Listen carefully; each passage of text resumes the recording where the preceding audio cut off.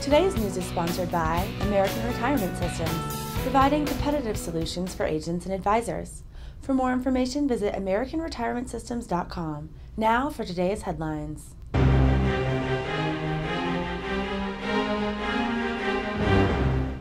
More than 20% of borrowers in the U.S. are currently underwater on their mortgages or owe more than their homes are worth. In fact, during the third quarter, 21.5% of borrowers were underwater. While this figure is high, it represents an improvement from a rate of 23.3% during the quarter previous. However, reports indicate that this is likely due to so many people having lost their homes to foreclosure.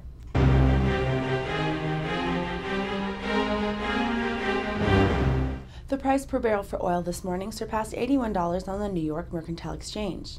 After having risen as high as $81.76 a barrel in early morning trading, the cost of crude for September delivery hovered near $81.46 by noon. This follows a rise of 2.2% on Friday, due in part to concerns related to the value of the dollar falling near a 15-year low against the yen.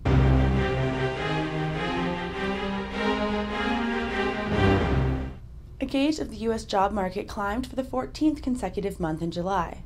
The Conference Board's Employment Trends Index rose to 97 in July, a slight increase from a rate of 96.7 in June. This means that, in the year-over-year period examined, the index rose 9.8%, the Conference Board reports. For more on the industry, visit producersweb.com.